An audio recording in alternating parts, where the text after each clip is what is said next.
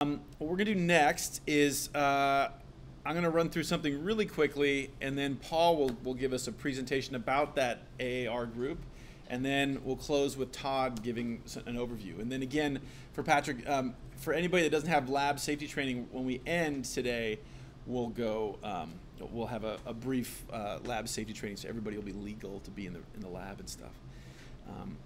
Okay, I want to tell you guys. So it's really.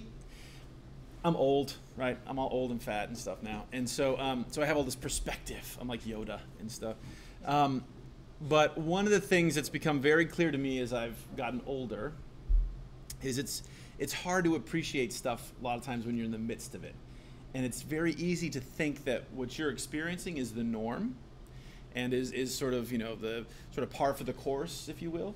What's going on here is totally not the norm. This is very different from just about everywhere else.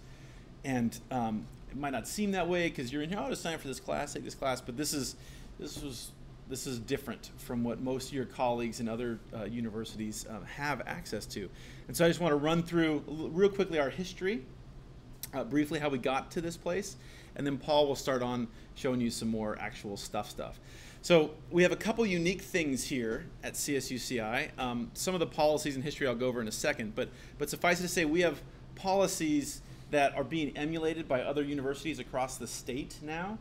And so that's pretty cool that we thought we were behind, and in fact we were kind of leading the pack in a sense. We have a whole bunch of unique facilities here. So we won't be able to probably use them all over the course of this semester, but if you guys are interested in this and start helping out more in our aerial and aquatic robotic research group, you will get to see those. We have a landing strip out on our research station on Santa Rosa Island, which is unique. We have a landing strip here on campus for model airplane clubs. It was built 25 years ago. Most people don't have that kind of thing.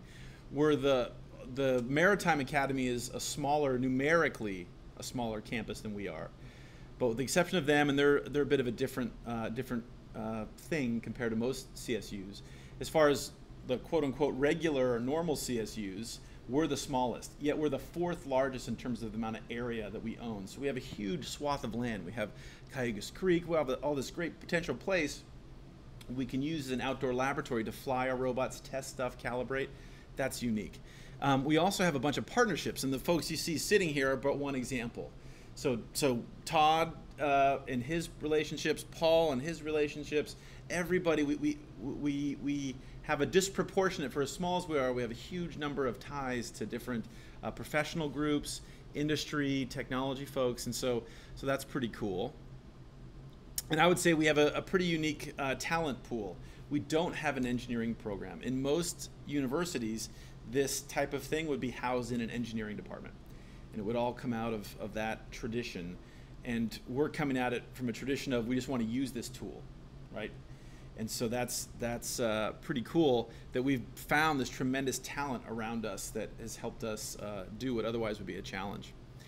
The other thing to say is that this course is the first of a series of courses, but more importantly, this course is a very different approach than most of our colleagues are taking. So this is open to everybody. Any of you guys can take it. Mostly, it's either you have to pay a lot of money if you're from the general public, or you have to be an engineering student, a systems programming kind of student, something like that.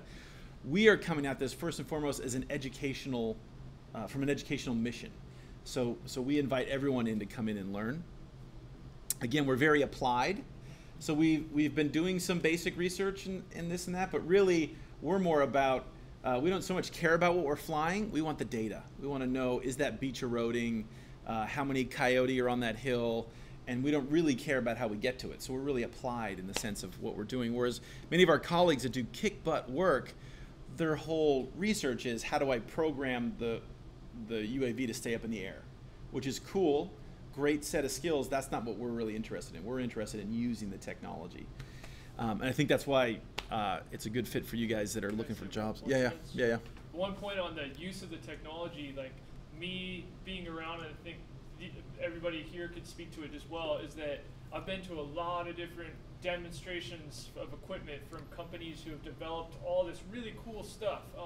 I've been on site with different governmental agencies like the Coast Guard, the Navy, NOAA, all these different entities who are utilizing this equipment. And from in a laboratory setting, they're extremely smart and they know the equipment through and through. But in a practical setting, they really lack the actual practical skills, and that's kind of, I think, the difference in what he's kind of alluding to here is that's I think really where this is going, is that you guys will actually have practical skills and be able to safely operate, not just knowing about the aircraft, and that's good and great information as well, but you're actually going to be able to utilize the equipment, which in my world, I've seen professionals who get paid high dollar and they don't even know how to operate their own equipment. So, they crash their own equipment. Yeah, exactly.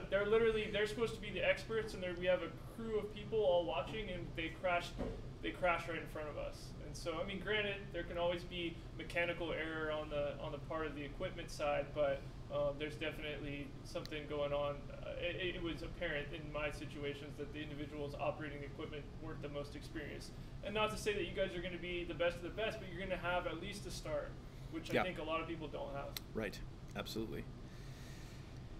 Yeah, so these three guys sitting right here, for example, have way more experience than almost anybody in the county, probably, or the vast majority of folks. Much more experience than the folks that are regulating this, much more experience than the folks that would potentially hire you to go work somewhere. So the applied stuff is really key.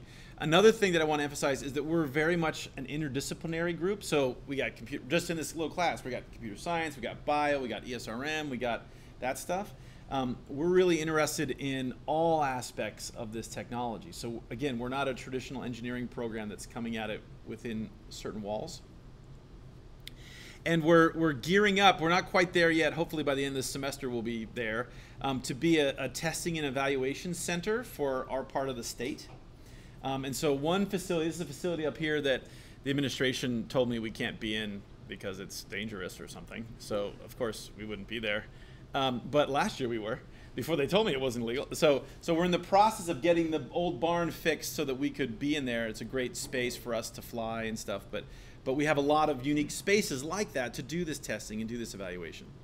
I think rather than go into the history of how we got here, maybe I'll pause and I'll save that for either later today or next week. So why don't we take a quick 5-minute stretch, and we'll come back and I'll have Paul tell us a little bit about the background of some of our AARR stuff. Yeah. What's up, dude?